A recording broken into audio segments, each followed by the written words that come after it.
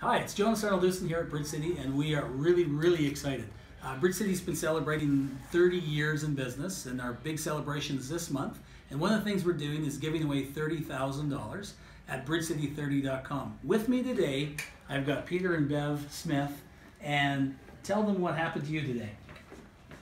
Well, we were on our way for fish and chips at Joey's fish place, and decided to stop in, check our number out, and it was a winning number. Congratulations. We're late for dinner. Oh no.